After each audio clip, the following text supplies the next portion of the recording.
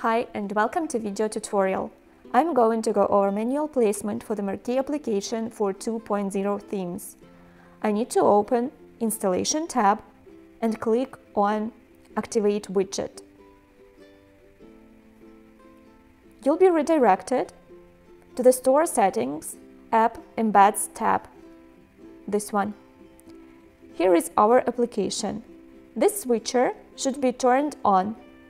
Make sure it's turned on and click on the Save button here on top of the screen.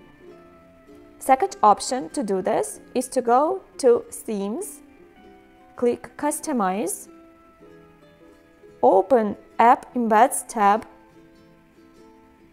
and do the same thing. Make sure this is switched on and click on the Save button. Now our widget is activated. I've already created a marquee. Here it is, Demo 2, you can see preview on the right, and I want to display this marquee in my store. And there are three options to add marquee to your store, three ways to display it. A custom placement, basically you can decide where you want to show marquee, where exactly on the page. Then you can choose a top bar placement. Marquee will appear on top of the page above header, and top bar sticky. It will appear on top of the page and will be sticked to the top. I want to go with custom placement. So the next thing I need to do, you need to copy code, click this button here, copy code, it was copied, and then go to installation. Click on this button, go to installation. You'll be redirected to the theme settings. Now I can select page where I want to show my marquee. This is a list of the pages. I want to show my marquee on the home page, so I'll leave this as it is. In the left side panel, I'll collapse all the blocks for convenience. All sections, I collapsed them. So I've already copied the code.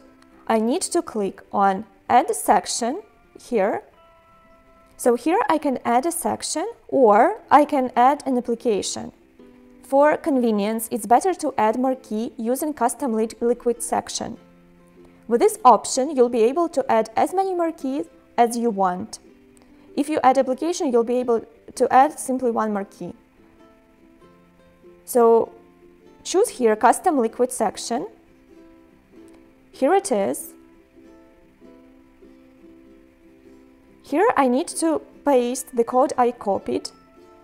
I need to remove these paddings, since all paddings I can set up in application itself. I don't need them here. I'll click Save. I go back here. Here is my marquee. You can see it right away. And I can change its position by dragging this section here. You can see. So hover here and pick the location you like, save changes. And to remove the marquee, you need to click on the section, and here you'll see remove section. Click here and you'll remove the marquee. That's it, all done.